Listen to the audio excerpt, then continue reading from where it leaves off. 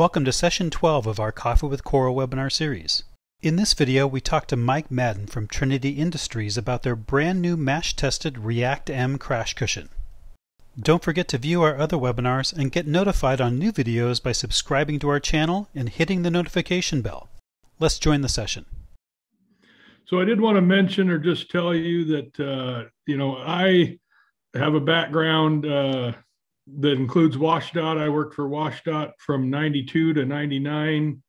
And actually my relationship, I guess, with Coral Sales goes all the way back then when I took an installation training class on what was called the GREAT system. So we were working on the 405, 520 rebuild in the early mid 90s. And that was before NCHRP 350. So they were actually installing an NCHRP 230 crash cushion on one of the exit ramps. I think it was 124th Street in Bellevue there, or 124th Avenue. And I think that was maybe only crash cushion on the project, but in any event, the NCHRP 350 requirements came along in the mid 90s, 95, 96 is about when they were implemented. They kind of got pushed down the state's throats by the FHWA, for lack of a better description. The states didn't necessarily like that because they weren't given any extra funding to upgrade these devices. And so when MASH came out, MASH originally came out in 2009, roughly. The states were not required to adopt it. It was essentially adopted, and the feds handed it off to AASHTO. So AASHTO is now essentially the owner of the MASH compliance guidelines, and they have partnered with the FHWA to set out implementation dates and such, and those are all here pretty much now.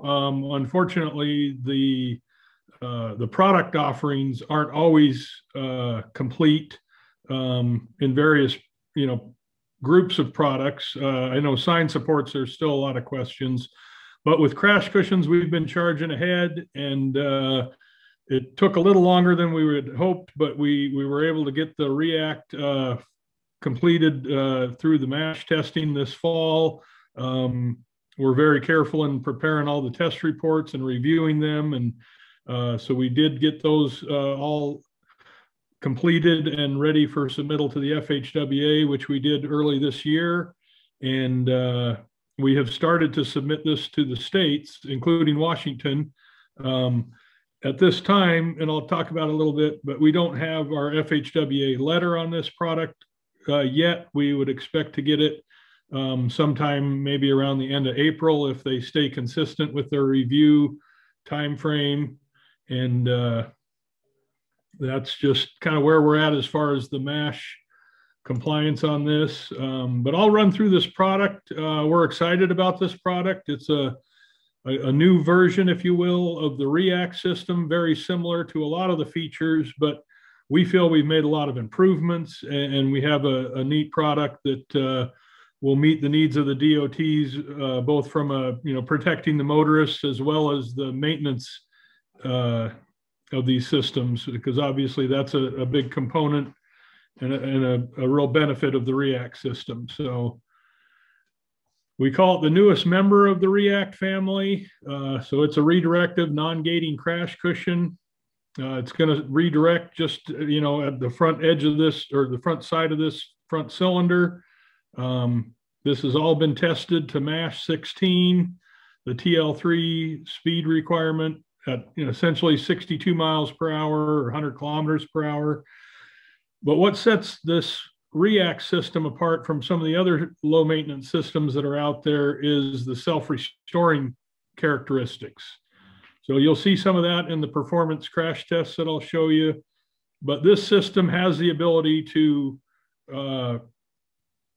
self-restore or kind of reset itself and provide residual capacity after an impact, even though it just got hit. And sometimes these happen in threes as far as the impacts on these attenuators.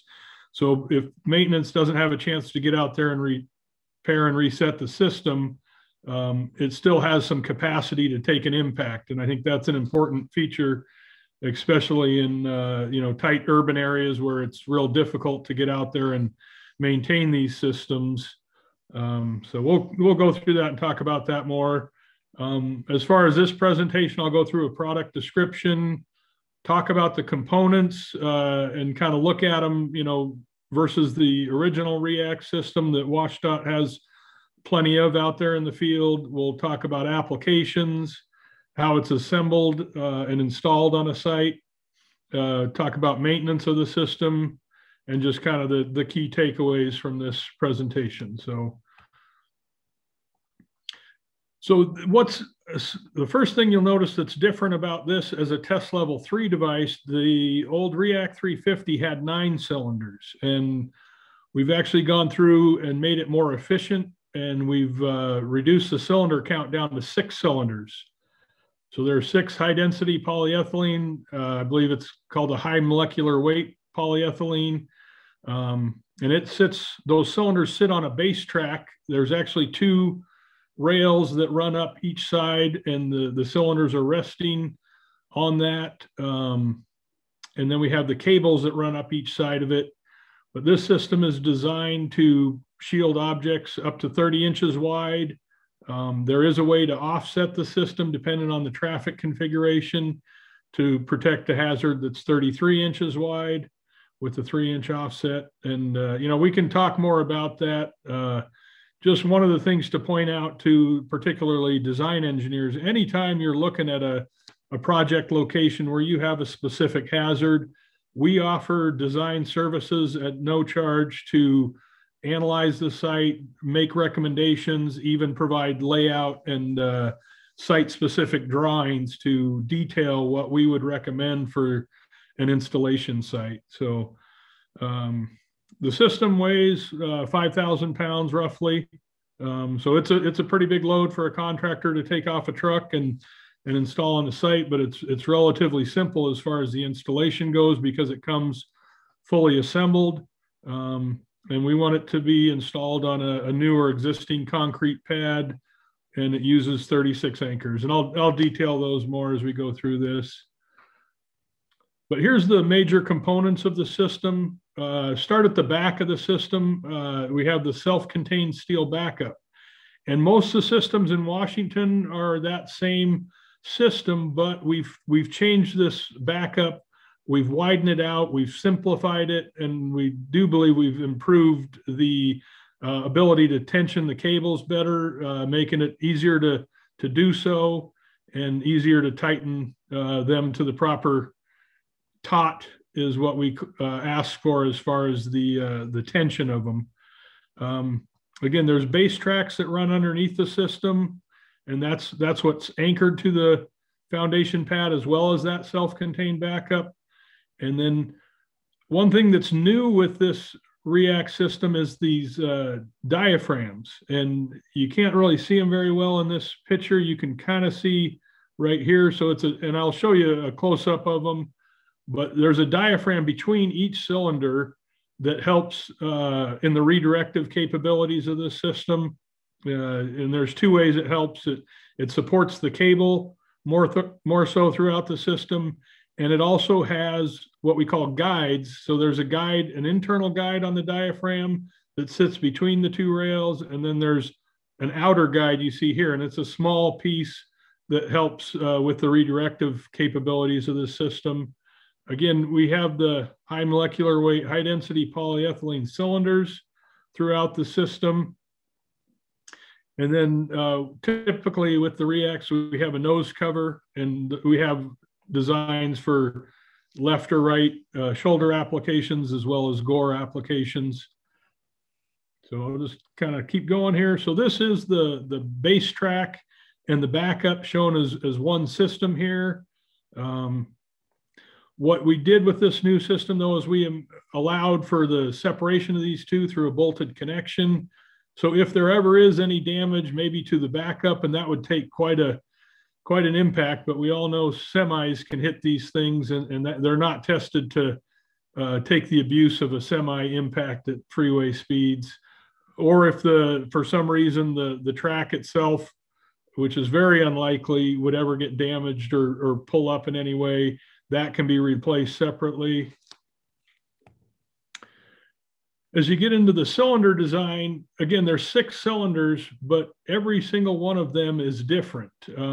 For, just an example, the cables the cylinders 1, 3, and 5 all have a cable guide bracket attached to it. And again, that's for these cables to run up each side of the system. But each cylinder is unique. You'll see the front 2 cylinders have what we call spacers in them. Those are steel tubes at the top of the system, and that prevents that cylinder from crushing too far and getting too flat and taking too much, force on and causing the crease to split and break in the cylinder itself. These cylinders you'll see here have laminates inside them as well. Some of them do. This number 2 cylinder, as well as 4, 5, and 6. So those are designed to stiffen the system and, again, provide more efficiency through a stiffer cylinder at the back here, or as you move to the back of the system. And then, some of the differences are just the bolting of the system, again, where a bracket's attached or where it attaches to. This will attach to the backup. And then each cylinder is attached to each other as well through the diaphragms. So the material is the same as the 350 version. So it's essentially that same material, but the 350 and mash cylinders are not interchangeable. These, again, are unique, and we have each assembly is called out as a separate number of where it lies in the system. And then we do offer the cylinder covers. We did not do all the testing with the cylinder covers, but they're a soft, kind of a tarpaulin material that we feel is inconsequential to the crash performance of the system. But we know in certain areas they like to have those covers. So we want to be able to offer those as well. So again, here's that diaphragm system that is in the middle of the, in between each cylinder. And it's a steel frame, welded frame. It's kind of in a triangular shape here, but it has these are also high density polyethylene panels that attach to each side. And that's where the cable will contact the diaphragm. These diaphragms also have a inner guide here to help sliding back and resisting angle impacts. And then they have what we call an outer guide. So I just want to make sure everybody still hear me. Can somebody confirm that? Yes, we can hear you. Loud and clear. Okay. So, something happened on my screen. I just wanted to make sure that I wasn't talking to myself. So, and there you can see the outer guide that connects to the diaphragm. And that's an integral part of the redirective components. It's also somewhat of a sacrificial part. So on a full scale, MASH design type impact, these will often bend and they'll flare up, if you will, and they'll need to be replaced. But it's a relatively simple part, takes just a few minutes to replace, and also a relatively inexpensive part. But we kind of designed that into the system because with the MASH testing, you need significant, strength to resist that angle impact at 25 degrees. And we wanted to, we use this to do that. But again, in the design of the system, this may fail and may need replacement after a angle type impact. So there's the inner guide I mentioned. So there's just kind of an end-on look. So you can see the rails of the base track here. And this kind of floats on there. It's not, a tight fit, but it is designed to interact with the rails on a redirective impact. Also will help the system slide back in a controlled manner and capture the vehicle in an off-center type impact.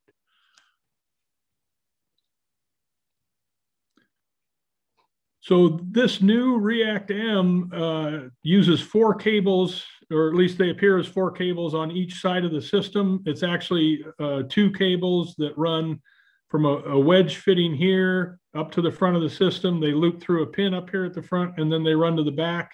And then you have a threaded rod with a washer and nut to tighten the system. And then you have the same thing on the bottom cables, again, with a single cable that runs back and forth. So we have effectively 4 cables on each side of the system. It's slightly different than the existing React 359 cylinders that WashDOT's used. They typically just have two cables running up each side. So here you can see the backup. And again, that allows for an easier tightening of the system. You have to hold the assembly here, and then you're going to tighten the nut and washer on the back of the system to keep those cables taut, which we say if you're pushing down with 100 pounds of pressure, they shouldn't deflect more than about 2 inches. Hey, Mike. So, yeah. I got a quick question for you. We got a question that came in. Are the cylinders open on the bottom? Yes, the cylinders are open on the bottom. Yes. Perfect. Thank you. Yep. So here's just the different, nose covers. And again, these help the motorists see these and hopefully avoid them out in the field.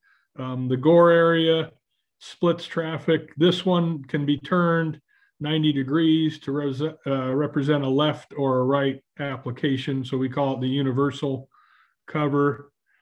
Here's some other parts. Again, we offer small delineators to attach to the side of the system to bring delineation, and we offer a yellow and a white to match the road striping configuration on whether it's on the left or the right side of the road. Here's an important tool for maintenance. So this is the pull-out assembly tool. So this will slide inside the front cylinder. This eye bolt here will go through the nose cover, through the cylinder itself. And that is how you pull out the system. You'll hook a chain with a hook on it to this system. You want to pull the system to its original length and hold it for 10 to 15 minutes. And that should set the memory of these cylinders back to real close to the original configuration. And so this is the debris cover you see here. So again, it's a soft tarpaulin type material. It'll attach with self-tapping screws into the cylinder itself. So again, this is again, to prevent debris or snow from falling into the inside of the cylinder. This little reflector here also attaches with self-tapping screws that just screw into the high-density polyethylene cylinders. And Mike, we have another question that came through. So does the system have an indicator like the QuadGuard Elite system so maintenance can easily see that the attenuator has been hit? It does not at this time. We haven't developed anything like that. I'm not sure how they could do that after the fact that we crash tested it. That would probably be hard to do. A lot of times you'll see scarring on the nose cover if there has been an impact. You can also kind of note and look at the alignment of the cylinders on the base track, because if it's offset somewhat, that could mean that it has been impacted on the side. But at this point, we do not have a impact indicator. So the transitions that we offer, so, this is a standalone system. So if you would have, say you have a 10-inch or 12-inch vertical concrete wall behind this, you can just put this in front of it in a simple application up to even 30 inches wide. So this is a standalone in front of many hazards. But if you want to use this in a median application, you may have traffic coming on the backside of it. So that's when we need to get into transitions. And we do have one specific design for a vertical wall that's 30 inches wide. And I'll show you those in a minute here. So again, as long as this is offset to fully protect this hazard, so it's behind the backup, and this allows for a wider hazard protection with this wider backup that we now have, because we widened it significantly and again, kind of simplified the setup. But you can offset this to fully protect this hazard in most cases up to 30 inches or even 33 inches wide. If you're in a unidirectional application and you have a 30-inch wide hazard, we offer these small panels that attach to the side of the system. And I'll show you kind of a mock-up picture of that. And then again, for reverse direction traffic, we have a tri-beam transition for vertical walls, and then a W-beam transition for safety shape and single slope type concrete barriers. So these again will protect a vehicle from sliding or hitting the back side of the system here and getting snagged on this backup and causing damage and not safely stopping the vehicle. So here's just again that picture of the 30-inch wide concrete wall with those panels. Here's a mock-up of the tri-beam transition for vertical walls. And then we have the W-beam transition for safety shape type barriers. One thing we note here or show in this drawing to emphasize, if this is a portable concrete barrier and you're coming into the back of a system, if you have the ability to get hit from behind here, this needs to be anchored because this barrier can easily slide and then you would get pocketing and potential impact into the back of the system. So we show our anchor plates here that are actually installed on both sides. So there's a total of 6 anchor plates to stabilize and secure a portable concrete barrier section at the back of a REACT system. And it's the same for the quad guard system if you're familiar with that. Hey, Mike, we got another question. Okay. So, knowing that the cylinders are open, could any debris that builds up inside of them affect the functionality?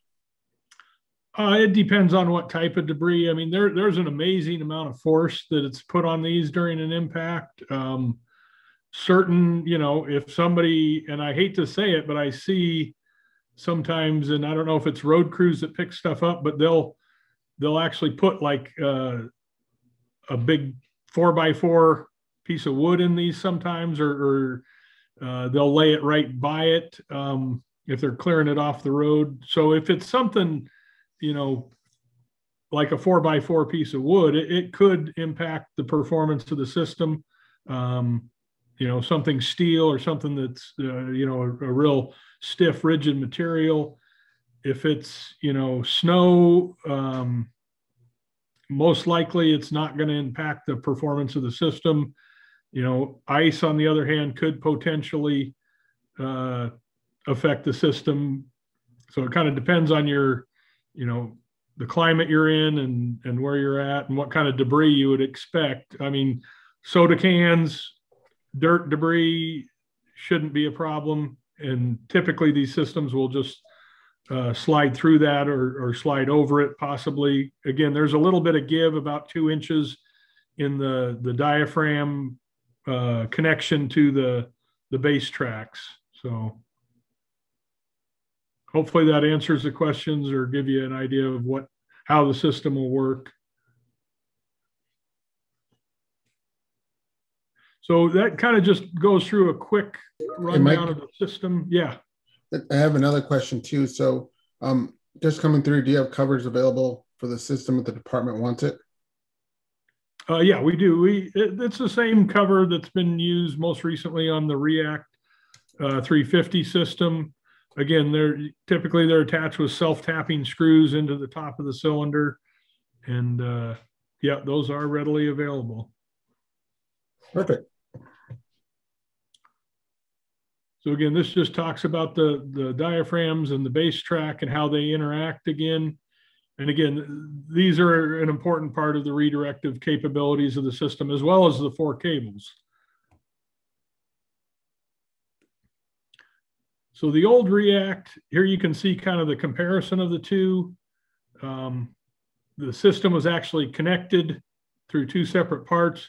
This is one solid piece all the way back. But you can see the difference in the backups here, and I'll talk a little bit more about that. But this one's, for one, much wider, but it's also been simplified in a way. There's a gearing inside this one that allowed you to pull this pulley connection back to stretch the cable. and make sure they stay taut. Now we've just got a threaded rod with a nut to tighten the system cables, and that I think is much more friendly. With the 9-cylinder system, you are actually up to 56 anchors. With this new React M, we're at 36 anchors, so you have fewer anchor studs required during an installation. And with this system, and a lot of people don't realize it when you see it out in the field, but there's a steel rod that runs back on the back of the system here, and there's actually kind of like mini diaphragm, this little steel plate with a chain attached to it that hooks onto that cable, and that helps with the redirective right at the back of the React 350. But our new diaphragm and guide system has replaced that. And again, we feel that's a simplification and an improvement to the system. Hey, Mike, another question coming through. So the React barrels, about how many impacts can they take before they need to be replaced? That's a real difficult question. We've seen, some sites, and this is going back to the React 350 because we don't have a lot of field experience with this React M yet, but we've seen, 20 and 30 impacts in certain areas. I know Houston, Texas, they just love the React and they've used them all over their area. And I believe they had counted in one case over 30 impacts. It depends what hits it though, because these are, again, designed on the crash test criteria to take the impact of a 5,000-pound pickup truck going 62 miles per hour or the small car as well. But, what hits it in the field is really going to determine. On design impacts, you should get a long life. I don't want to put a number on it, but I'd say, at least several impacts and probably, a dozen or more impacts that are somewhat standard and not over capacity. Perfect. So I just talked about this, but again, you can kind of see with that little steel plate and the chains of how the redirective capabilities were improved or carried out on the React 350 type system. Again, we've got away from that with our diaphragm system. And again, our new backup one can be detached from the monorail or the guide, the base track system, but it's also wider. So it makes it easier to protect wider hazards. It's less complex. So this is all just a steel piece. There's no working parts. Again, the only working part is a threaded rod that has a nut tightened on it. Whereas this, again, there's gearing inside here that you can't see, but there's bolts back here that you would use to tighten the system. And they're a little hard to reach. And the connection of the system is a lot easier. I know reaching down, because this cylinder is actually connected to the backup, unbolting that, if you ever need to do that, is very difficult with this old React design. With the new React design, you can see it's very easily accessible to disconnect that cylinder if it would ever need to be replaced. So here, and I talk about, well, we show the React 2 in a lot of these slides. The React 2 is a product that Washington never utilized because they have 6-cylinder systems out there that are rated at 55 miles per hour from the React 350 design. They didn't want to confuse the matter. So that's why you see a lot of comparisons with the React 2. So this product has not been used in Washington State. But again, the React M does use 6 cylinders. And here you can see kind of an overhead view. And again, with different thicknesses, hole patterns, and laminations. The design is similar, but the system itself is slightly different. And again, tightening the cables is a lot simpler process with this new React Mash system. So just kind of talk about what kind of applications would most fit the React M. High traffic areas, especially ones that are hard to access, high impact areas. I know Washington DOT used to have the 18-month, I believe, was the criteria. If you expected an impact more than once every 18 months, you definitely want to go to a low maintenance system. I think, the whole Seattle urban area could probably be considered that type of setting. I know the Eastern District over in Spokane, they really like the REACT. They have quite a few of them installed on I-90 and a few other state routes around this area. So again, bidirectional median areas, and then the Gore area. And again, that's usually a high traffic area, but it works well in the Gore area.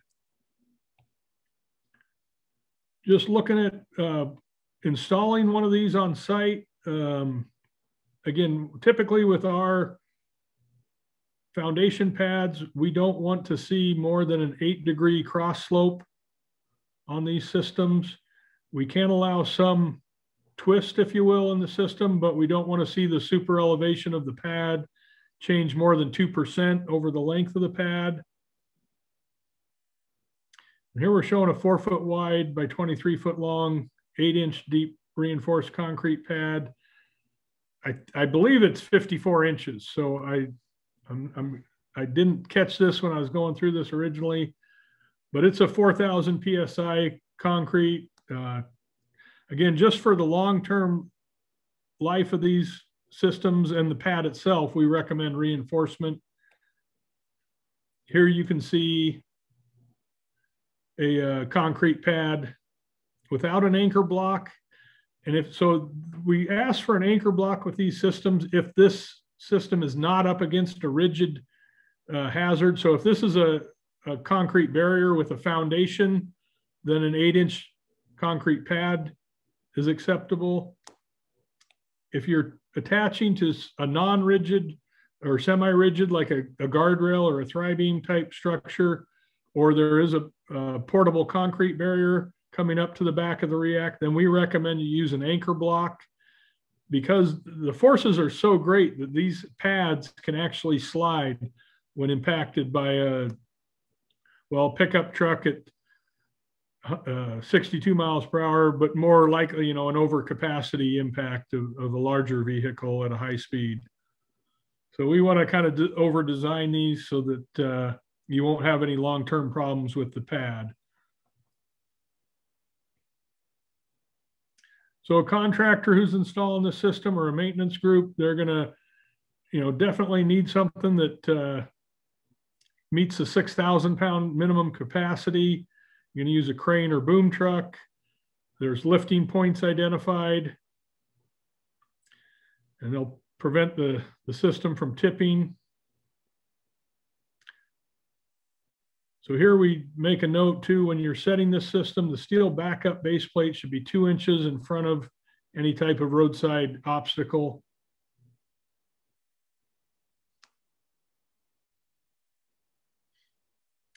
So when they go to anchor the system, again, we use a 7-inch anchor stud, 7/8 inch diameter, that is 5.5 inches deep into the concrete foundation.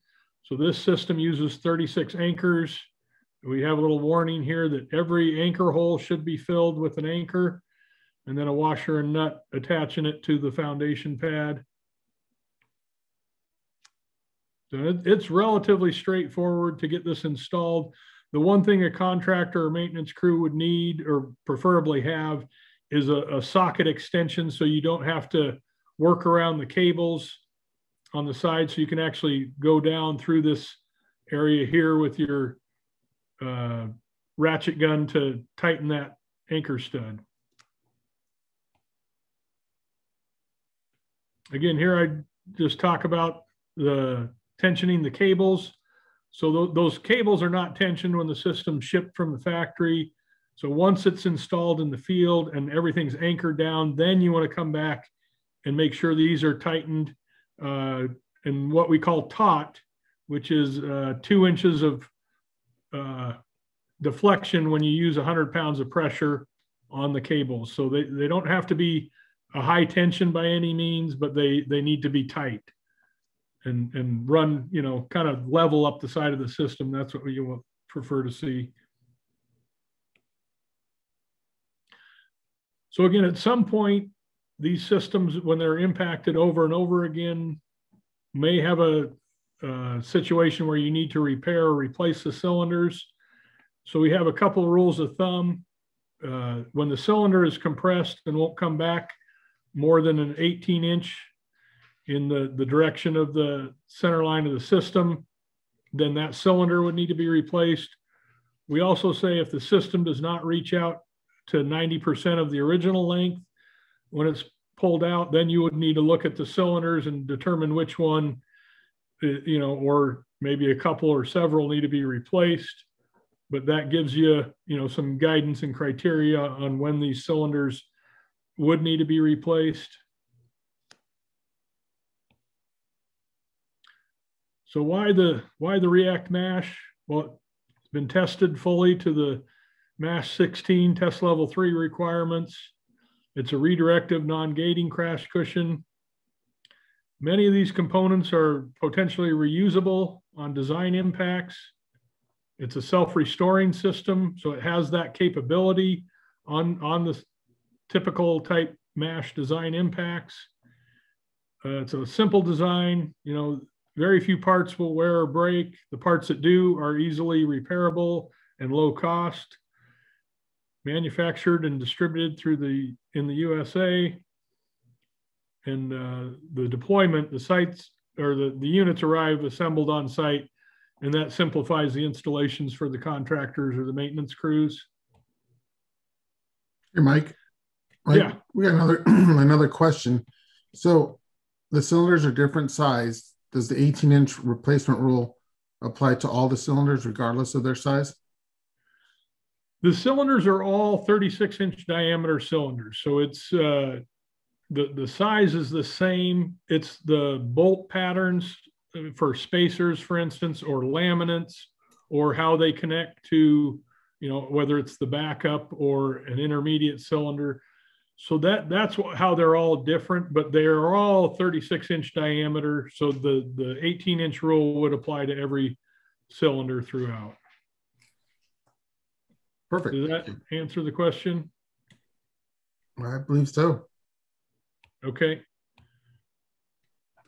I just kind of wanted to run through the various product information we have available. We have just product information sheets, a little marketing brochure with the front and back page. We have the product manual, and you can actually go out to trinityhighway.com, look at MASH products, and you can go to product documents and you can download the PI sheets, the product manual. On site-specific locations, we do customer drawings to identify all the parts and pieces that are used, particularly in any transitions that are required.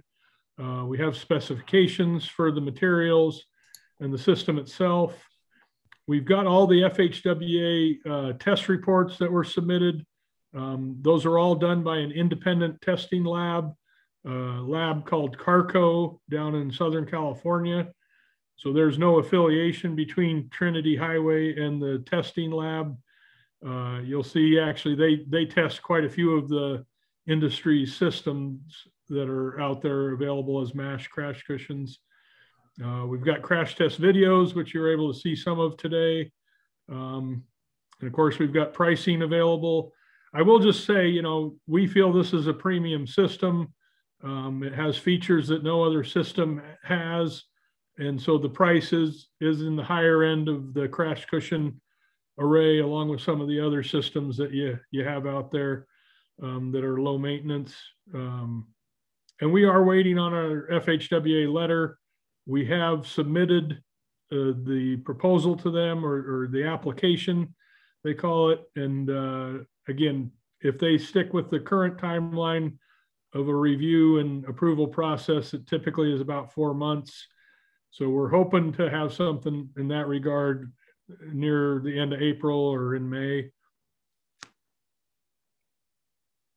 Again, this is just our product information sheet. So again, you can see a pictorial depiction of the system. This just talks again about the features.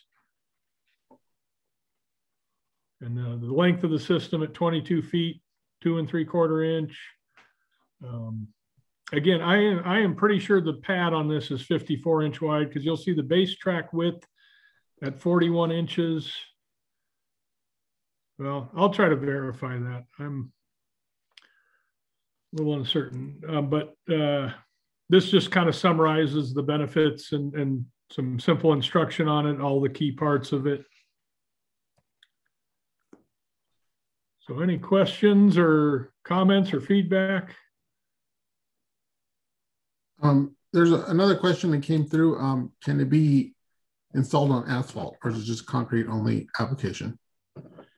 At this point in time, it is for concrete applications. We view this unit primarily as a permanent installation product, and we just recommend the concrete foundation for long-term use. If it is installed on asphalt, it's likely, not necessarily the first impact, but over time, it's going to require a full reinstallation, and you're going to have to kind of move away from the existing locations of asphalt anchors. But at this time, we don't plan to go through and do testing on asphalt to demonstrate that performance.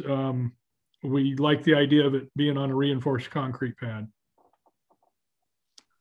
Perfect.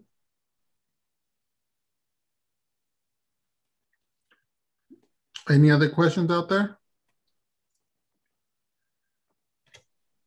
Tim's got a question. He raised his hand. Tim Mokel.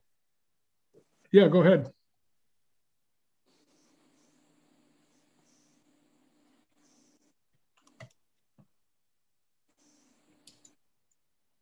Sorry, it took me a second to find the control to unmute. Can you hear me, Mike? Yeah. Yep, I can hear you. Hey, so I just had a number of questions, so I figured it'd be easier to ask them. When I've been doing some reviews of other products, we always ask about curbs, and like for the Quad Guard Elite, you say you follow the roadside design guide that it's not recommended, but if it's replacing an existing attenuator that's already behind curb, or certain situations you may allow 4-inch mountable curbs, would that be a similar policy for the React? I would say most likely yes, but I would want to talk to our engineers about this product specifically. I know we've said that, and you are going to get a letter stating that for the Quad Guard family. This being a taller system, I think it would be even better suited for installations where there is a curb present. Again, the 4-inch mountable curb is a requirement if there is a curb used, but I would certainly think so, but I will double check. Yeah, I won't pin you down. I was just asking. And then I don't know, is there plans for either a wide React match coming out, or is there any sort of transition to objects that are wider than the 30 inches at this time? Well, we're actually working right now on a design, and it's been completed, to go out to a 40-inch wide hazard on a specific location down in Oregon.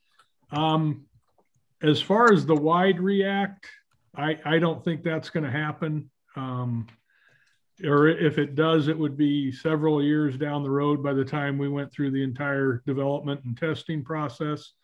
But again, right now, we can come off the back of the system with like a Thri-Beam type guardrail system to get to a wider hazard. How wide we would want to go, or what kind of taper we would allow. Right now, we're looking at a 5-degree taper. But the way those, and if you saw those transition panels, and I think I could probably go to a drawing that shows them. So this transition panel, you can see here, in this case, it's a transition as a protection against a reverse direction impact.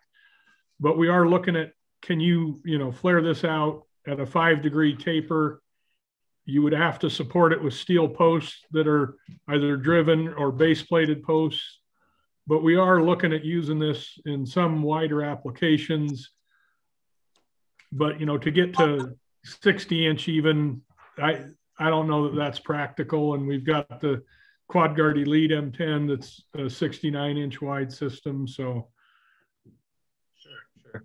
And then you touched on it briefly, but could you give us what you think the unit cost is, in dollars, and then maybe your typical anticipated repair costs for either head-on or side impacts? I realize that it would just be ball in the park figures because every impact is different, but maybe just typical impacts and functions on maybe what you would typically see in a repair cost depending on the impact.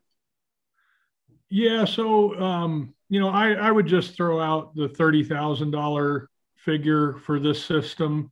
And that's, compared to and again, these are just rough numbers, but 20,000 maybe for a standard MASH Quad Guard system. And then our Quad Guard Elite system lies somewhere in between. But this is, the higher end of the pricing. But again, the good thing is when these are hit head on, we typically don't expect there to be any repair parts required. In that redirective test that you saw, there were 3 of these guides, these outer guides, and those cost about $50 each. And then this cable bracket was also damaged. And these are, just ballpark between $100 and $200, I believe. So your total repair cost is $250, and your total repair time on some impact like that would probably be, 15 to 30 minutes, I would anticipate. But that's, again, just kind of real ballpark figures, but hopefully that gives you an idea of what you're looking for. Yeah, and then the last thing is Mike, I touched on it earlier, but I'm not part of the headquarter materials, who runs the QPLs, but just so everybody knows, the QPL, they're suspending new applications, I believe, until July as they undergo some personnel changes over there.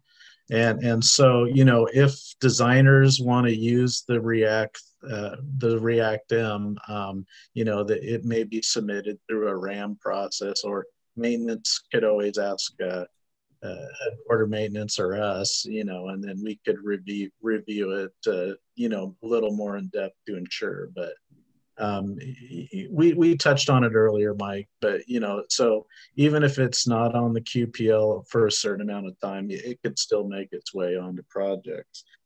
And then last question I had, are these available now, or is it in the near future? And then, can people start buying it through Coral or through Trinity? And have other states started using this? To my knowledge, we don't have any installed. I know one of our distributors in, I believe it's Tennessee, ordered a truckload of these because they expect them to start being used more frequently. So it's just started. We do manufacture it. We are able to probably provide a system in a 3 to 4 week lead time right now, just because we're just getting going with them. I will let you know, and this is just something that we decided to do. Every unit that we crash tested, and there's 8 crash tests total with this system for the matrix, for FHWA eligibility. Every one of those was manufactured at our city facility. So we want to make sure that what we manufacture is what was tested. So we are set up to manufacture this, and the lead time, again, is about 3 to 4 weeks. We're working with Oregon. I hope to have one installed down there, but it's early in the process. We've just submitted it to them as well, so they haven't completed their review, so it's kind of a rush, if you will. But yeah, so that's kind of where we're at right now. It is available. Thanks, Mike. I just wanted to point out here, and sorry for stating I thought it was 54. We're at 48 inches wide on the concrete foundation pad. So that's good. It'll help it fit in more areas, and just wanted to verify that more for myself, I guess. But well, I got you guys, and because I saw Ron was on the call, I just wanted to point out that this was another one that we didn't get to the QPL review process before they closed it, where I believe the React M has actually been submitted and has assigned a submittal number and everything. So I think the React M will go through, but we have the QuadGuard M wide, and I know this, essentially this type of system has been asked about in the past. It's got a smaller footprint at just over 22 feet, and it protects hazards 69 inch wide. So this is another product that we've done full testing on, and we actually do have an FHWA letter. So again, if you were looking to use this product, we could certainly manufacture and supply it, perhaps through the RAM process as well. So I just wanted to let people on the call know that that is available, and we are manufacturing these products.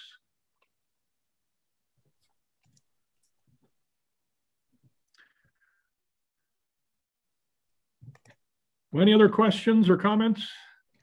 And Mike, the other question, I had one question for you. So when you're looking at repair cost and maintenance, the residual capacity piece of the React M, that can actually help you avoid having to take out, like rent a TMA truck for like a week or 2 weeks prior to getting the product in.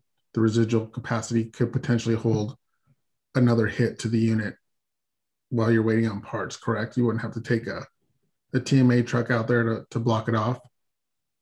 Well, it all depends on the site location. I think it's imperative that, the DOT does everything safely. And, sometimes when these are impacted, they will, when crash cushions are impacted, especially when they compress and don't have any ability to self-restore, they'll park a TMA out there in front of them. If there's room, a lot of these are in narrow gore areas where there's no room for that. And unfortunately, there's been situations I know of down in California where they weren't able to put anything in front of them, and the system sat collapsed for over 2 weeks, and then were impacted again before they were reset, and that resulted in a fatal collision. And depending on the system and what it takes to repair or replace it, I know in both cases down there they were damaged to the point where they weren't repairable, so they needed to be replaced, and that's why it was taking so long apparently to get out there and put in a new unit. And I do also just want to point out those weren't systems that we manufacture, but in any event, yeah, it's it's really a hard thing to pinpoint and say they can or can't do this or that, because each site's different. But typically you're going to see these reset to the point where they have residual capacity, and if you aren't able to get out there and repair it right away, especially if it's a different type of system that collapses, then this has a lot of benefits over that type of system. Perfect. Thank you.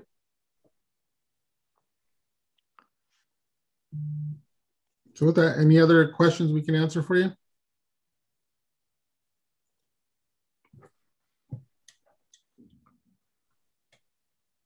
Okay, Mike. Well, thank you for coming in and putting this together. And thanks, Jamie, for being part of this as well.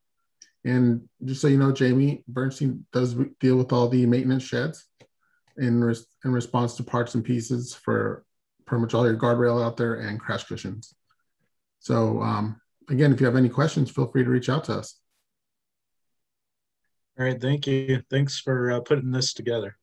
Thank you. I appreciate your time. Yeah, right. Thanks for coming. We appreciate it. And yeah, don't hesitate to reach out if you have questions. Thank you. Thank you. Bye. Bye. All right. Have a good day.